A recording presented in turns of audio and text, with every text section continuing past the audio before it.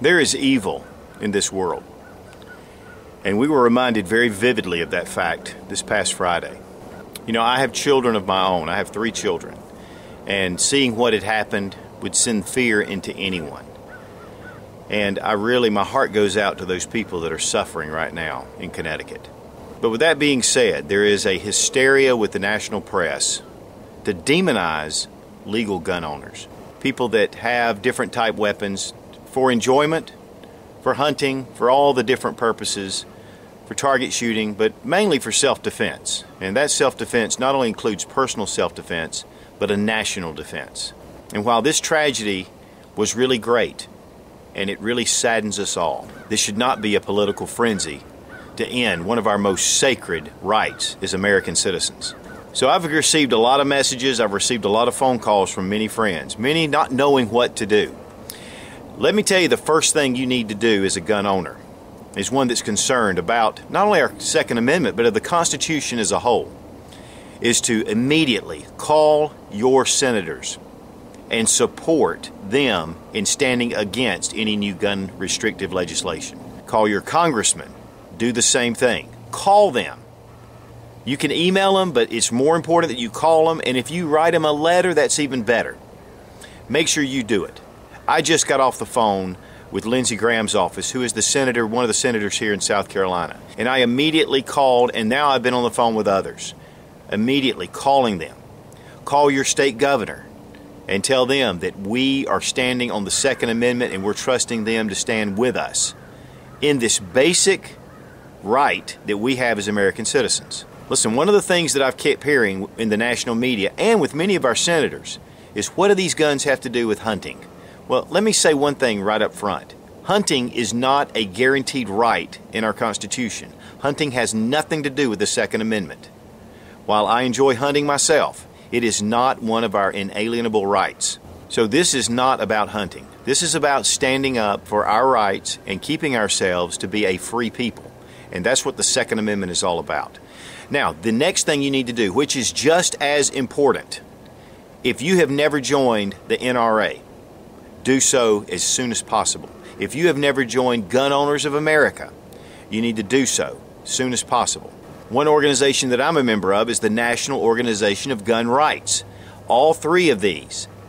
You need to join as many organizations. What this is going to do, because if you have an influx of membership, it's going to give the NRA the confidence to really stand firm and to really fight this battle.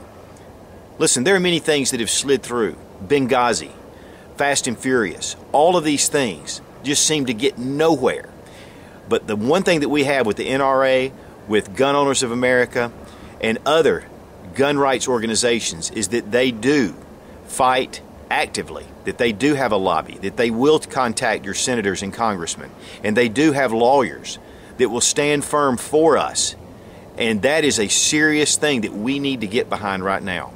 We're probably going to get some anti-gun legislation passed over us, but we have got to fight, fight, fight.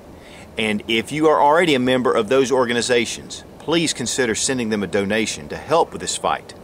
Because you could lose basic human rights, you could lose certain firearms that you've spent your hard-earned dollars for, that you enjoy shooting.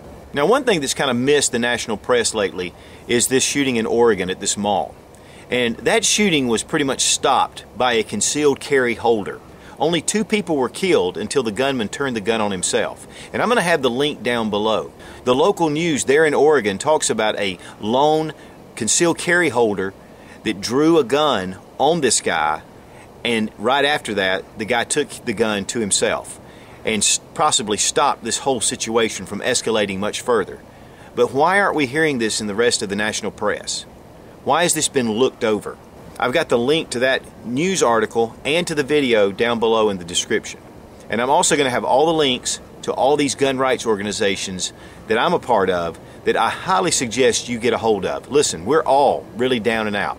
I've just been to a gun show this weekend, and so many people are buying ammunition. They're buying guns. They're buying different supplies.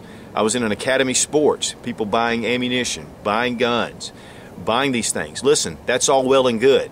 But unless we stand up and make our voice heard against this roar from the national media, we are going to lose some really inalienable, serious rights that we have possessed for over 200 years as American citizens. So stand firm, don't lose courage, and continue the struggle. You need to stay with your Congress and Senate. You need to stay with your local representatives, even on the state level, to let them know that we will not tolerate a stripping of our constitutional rights.